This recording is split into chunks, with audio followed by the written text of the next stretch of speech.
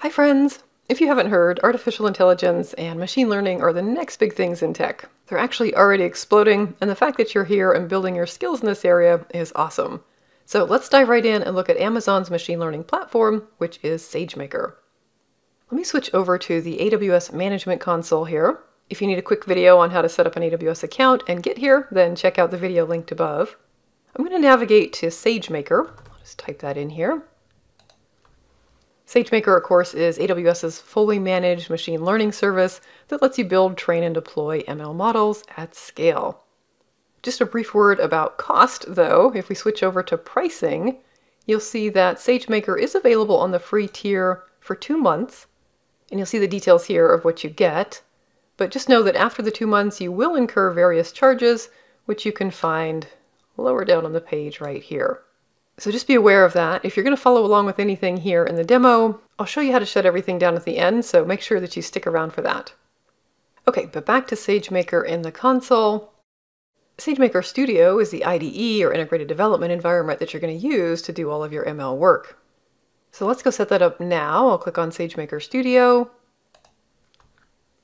If you don't already have a SageMaker domain set up, it's going to take you to this page to set one up. You'll see it's the central store to manage the configuration of SageMaker. You've got 2 options, the quick setup or the standard setup. I'm going to go with quick setup here. And then scrolling down, you'll need a user profile. I'll just go with the default. And then you also need an execution role. If you don't have one set up already like I do, you can choose Create New Role, and that'll walk you through how to set it up with the correct permissions and access to S3 buckets and so on. Really easy to do, but I'll go with the one that I already have and say Submit. So behind the scenes, our quick start is setting up everything we need. This will take a few minutes, so I'll pause the video and be right back.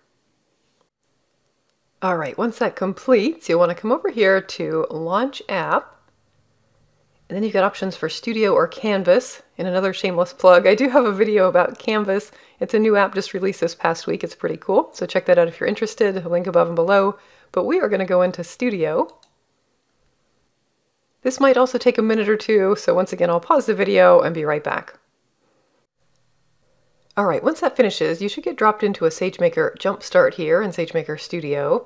There's lots of really good information here, featured content, solutions, different kinds of models, algorithms, and so on. So feel free to peruse and just check things out. Just to kind of show you a little bit more about the interface and how to move around, I'm going to choose one of these solutions. Scrolling over here, there's one that makes a pretty good demo, the handwriting recognition, so I'll click into this. For each of the solutions, you'll have the option to launch the solution, which is going to build the infrastructure for you that underlies everything. This one in particular, though, you'll see that it says if you haven't used AWS Cognito before, you need to allow some extra permissions before you launch it. So this one's a little bit special. They're not all going to have this requirement, but let's go ahead and update the IAM permissions. If you scroll down, there's some instructions down here, and then we'll get things launched. Increase the size of this so you can see it a little bit better. So it's telling us to go out to the IAM console under roles and search for this role. So I'll grab that and put it on my clipboard. I've got the AWS Management Console open and recently was in IAM, but you can also just type in IAM up here, Identity and Access Management, of course. And then I'll go over to roles. I'll paste that role in and select it. And then what we need to do is add inline policy and then come up to the JSON tab. And back here in our notebook, there's some code that you need to paste in. So I'll just grab all of this, replace everything here, review policy. We need to give it a name. So once again, back over here, it tells us to use cognito-inline-policy. A little bit hard to see, but cognito-inline-policy. And then we'll create the policy. So again, this is just a specific instruction for this particular lab that you need to run before you launch anything. So whatever lab you're in or solution you're in, just make sure you're reading all the instructions. So now that that's done, we're going to start the launch. This will take just a minute. So I'll start that, and then we'll look at the rest of the notebook a little bit more. Okay, there we go. So back here, just looking in a little more detail, this solution is going to be working with handwriting recognition. applying deep learning techniques to basically take a handwritten image or text like this, identify the handwritten words, and then transcribe or try to figure out what those words are. There's also this architecture diagram here of what's being set up for us. So when we hit that launch button, there's basically a CloudFormation template out there that specifies all the resources we need. So there's going to be an Amazon S3 bucket, SageMaker Notebooks, ground truth, and an endpoint that we'll use to deploy the trained model.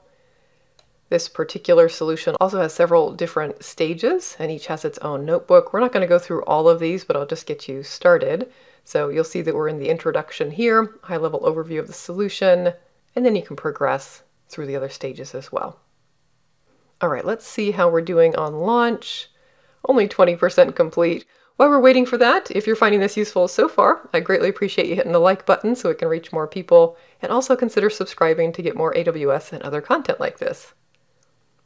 All right, this is going to take a few more minutes, so I'll pause the video and be right back.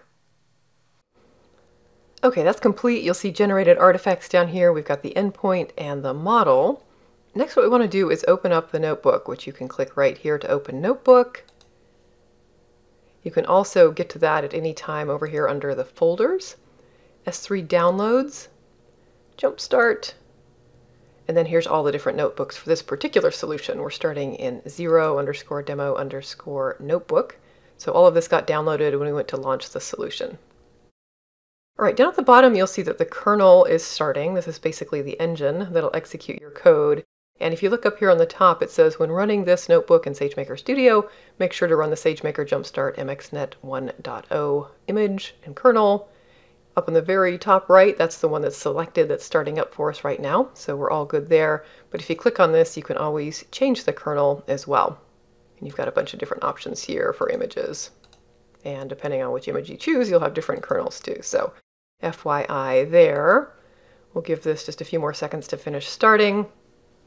While we're waiting, if you come over here under this button, you can also see the kernels, the instances, the apps, the terminals, and so forth that are running. So once this gets booted up, we'll be able to see that here.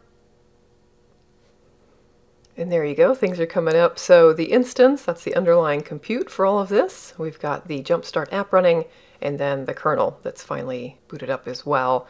You can shut things down here too, either by hitting the power button here, shutting down, or you can shut down everything in the section if there's multiple kernel sessions or apps or so forth. So that's a good little window to know about. But let's move over here to the notebook and run some of this code. Now again, the point of this video isn't to teach you Python or Jupyter Notebooks or anything. This is just one example that you can follow along with to kind of get a feel for how SageMaker Studio works, how to navigate around, some of the main functionality. But for this particular example, I'll just put my mouse here in this cell. These first two cells, we're just getting things set up. We're installing a 3D graphics library, and then we're going to import various other libraries. To run code in a notebook, you can either hit the play button up here to run the code in the selected cell. You can also hit Shift-Enter, which is what I tend to do. So I'll run that. And for this particular one, I did hit up on some errors. If you get an error like this, what I ended up doing to get around it was above the install, sudo apt and then update. And if you run that before the install, let me just clear this initial output. We'll run this cell again, and the update command will go out and download and update package information from all the different available sources, and that'll get us past that error. Again, not super specific to SageMaker Studio, but I just wanted to get you past that if you hit that error. I'll come down, execute this next cell. Here's where we import things so we can actually work with the code. And then down in this demo section here, this is where we see the handwriting recognition in action. I'll place my mouse here and then come up to run, and we'll run selected cell and everything below. So just let that go.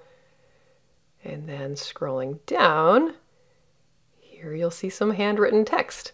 So 3 examples. Switzerland, you'll see that we recognize that one perfectly. Berlin, not so much. Rome, not so much. But if you continue scrolling down, you can move on to the next notebook. Click here.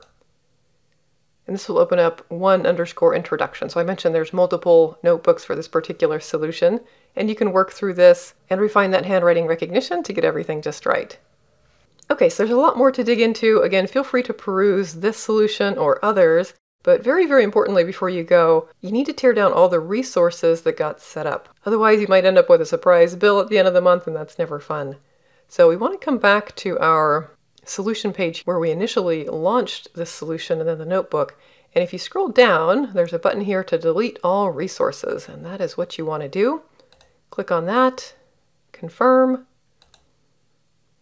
Okay, I'm going to close out of these notebooks here as well. And then I also like to come over here and just shut everything down. The instances, the apps, the kernels, whatever I have running, if I'm done for the day, I just shut everything down.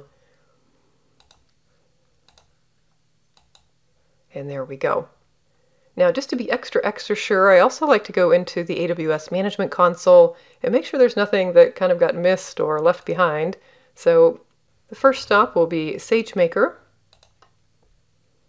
And there's a few things you need to check in here. First, go under Inference. Check for endpoints. Should be empty. Endpoint configurations. Looking good. Models. Make sure everything got deleted there. And then up under Notebook, check for notebook instances. Everything's gone, which is perfect. You can also check S3. So there are various things that get downloaded here when you spin up a solution. I have several buckets here from other work that I've done. I'm going to choose the one with today's date. Look inside of here. There's no objects. There's no cost associated with an empty bucket, so it's fine to leave this. You could delete it though if you wanted to, but I'm happy with that. And then the last place you might want to check is CloudWatch. Here come under Logs, Log Groups, and then anything that starts with AWS SageMaker, you can get rid of these log groups here. Up under Actions, delete log groups, and you should be good to go. So there you go. That's how to get started with SageMaker Studio. If you found this helpful, check out my AWS playlist for more videos, and feel free to drop a comment below to let me know how things are going for you in SageMaker. Thanks so much for watching.